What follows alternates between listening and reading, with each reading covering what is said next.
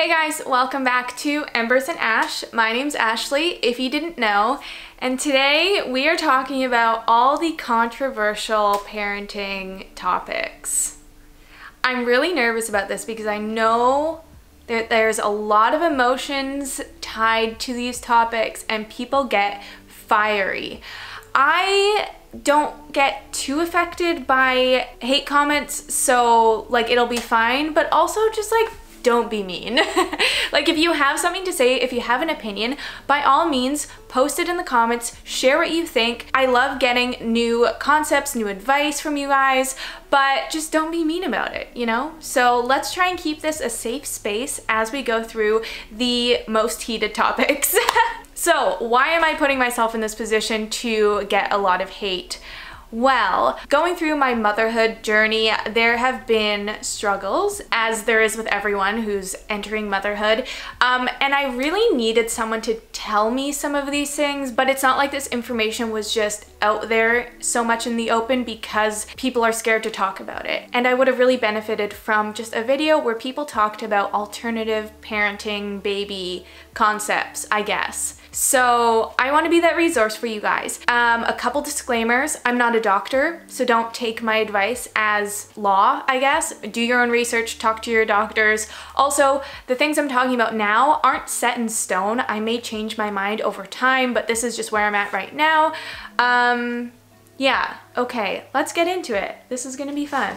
I also want to say that, you know, there's no right or wrong way to do a lot of parenting things. Obviously, in some cases, there are wrong ways and there's things you shouldn't do with your baby. But for the most part, a lot of these topics I'm talking about, there isn't a right or wrong. There's just whatever system works for you. So I'm talking about my ways. Okay, the first concept is nursing to sleep. So I sometimes nurse Rook to sleep, and it's a great time. A lot of people say don't nurse your baby to sleep because then they're gonna rely on it and they're gonna need that to fall asleep, and whenever they wake in the middle of the night, they won't know how to soothe themselves back to sleep because they've only fallen asleep on the boob or on the bottle, whatever you're doing.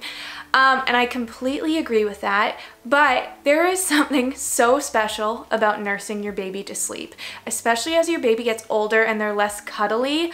It is so nice just holding my sleeping baby, like so precious.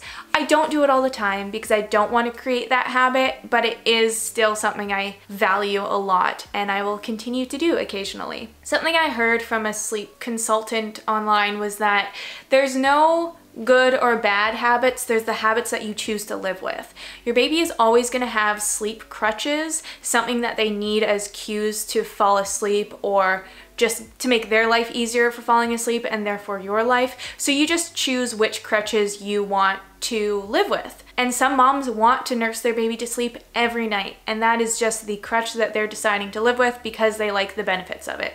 So yeah, I like nursing Rook to sleep occasionally. I have more to say about sleep, but let's move on because that is a touchy one. Let's talk about eating. So there's baby-led weaning and there's purees. There's a lot of strong opinions for why you should do one versus the other, and I fall in the middle ground, which I think is a little less common. I don't know, tell me if I'm wrong. But my doctor suggested starting foods at 4 months, and so we did with purees, and that was really nice because it was just getting Rook used to flavors. And now that Rook is 6 months old, we're transitioning into baby-led weaning. And I really like this setup because he's already used to those new flavors. He's now just learning the concept of grabbing the food and putting it in his mouth on his own. So I feel like it was less of a shock.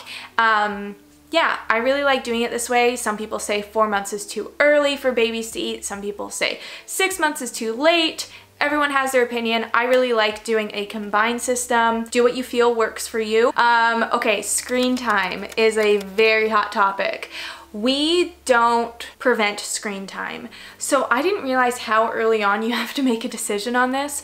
It was at like 5-6 weeks when Rook noticed the TV and his eyes were glued onto it, because that's when their like longer distance vision comes in. And I wasn't really ready for that because we live in such a small home and I like just having a TV show or YouTube on in the background as I go about my day. I had to figure out what I wanted to do with screen time. So originally Rook would would be laying on the ground in the living room with his activity center, and I would just put a blanket over top of it so he couldn't see the TV, which worked. I also move him into his room to play so that he doesn't watch it, but I'm not gonna be like hardcore preventing screen time. And my reason behind this is because I feel like if you completely limit it, once your kid gets exposure to it, they're gonna go nuts over it because it's something that they've never seen before. Obviously, it's very enticing. They're gonna become obsessive. Not every kid, but like, I just see it as a possibility. I know for myself, we had limited channels growing up, like TV channels. And when I was like 15, 16 years old, we got extended channels, like up to channel 52 or whatever. So we got, what is it, the Disney Channel? And I was obsessed with that channel for months when we got it because it was all this new content I had never seen before. So yeah, I just don't want that to be the case with my kid where I hardcore limit screen time and then the second they get exposure to it, it's all they want to do, all they think about. So we'll let Rook watch TV with us sometimes, especially like during Christmas. You know, he's so young, but like we watched Christmas movies together and that was nice. And already I'm noticing that if the TV is on, he'll look at it, but if there's something more interesting, he'll look at that thing instead. So yeah, that's my stance on screen time. Something else controversial was that we moved Rook into the nursery in his crib by himself for nighttime sleep at 3 months old. I was very stressed and confused about this at the time because so many people online were telling me that I needed to wait to 6 months and that some pediatric society says to wait till 6 months, but it didn't make sense for us because Rook outgrew his bassinet and he was sleeping through the night at 3 months, so it only made sense to move him into his own room. He got a better sleep because Josh and I weren't giggling, making noise.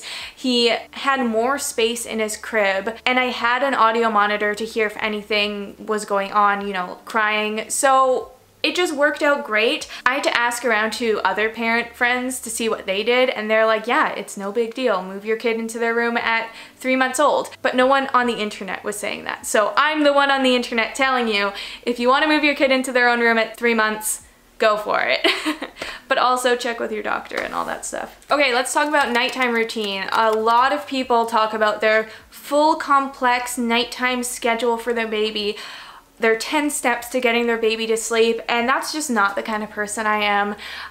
We have a very short routine with putting Rook down, and I feel like it's enough that he gets with the program, and he sometimes cries for a couple minutes and goes to sleep. Sometimes he cries longer if he's going through a leap, and you know, we deal with that. But basically our routine is I feed him, he stays up and plays for a while, and then when he's ready to actually go to sleep, we turn on the air purifier, which is only on for nighttime sleep. We put him in his sleep sack, I sing him a song, we change his diaper, and that's it. And it's super quick. It's not like a whole hour-long process, you know? And no hate to anyone who does that long process. Good for you. If it works for your baby, if your baby needs it, fantastic. This is just how I'm doing things. And the last topic, the most juicy topic, is about sleep training. There is so much hate for the cry it out method. And I get it because no one wants to hear their baby cry. No one wants to leave their baby crying. There's people that say that it has an emotional toll on your baby and it will affect them for years to come, that they don't feel secure with their family.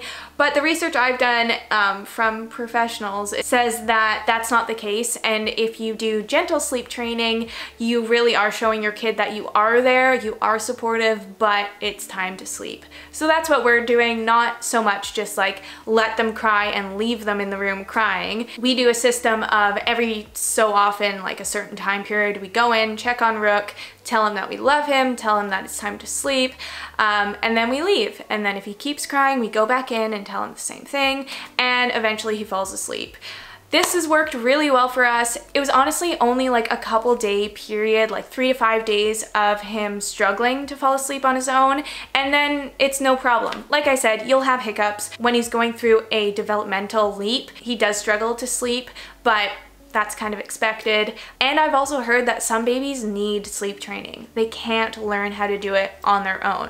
So again, take my story how you want to, do your own research, talk to your doctor. If you're not comfortable letting your baby cry, then don't. Do whatever you need to do to get by, because the healthier of a mind state that you're in, the better mom you'll be. I know that if I'm up all night, I can't be a good mom to Rook. So we went through that little time period of struggling to get him to learn how to sleep, and now I can be a better mom because I'm also sleeping. So yeah, those are all my controversial parenting topics. I thought I would be more nervous than this actually, but I don't know, I'm just very confident in the actions that I've taken, so I don't feel bad about saying it.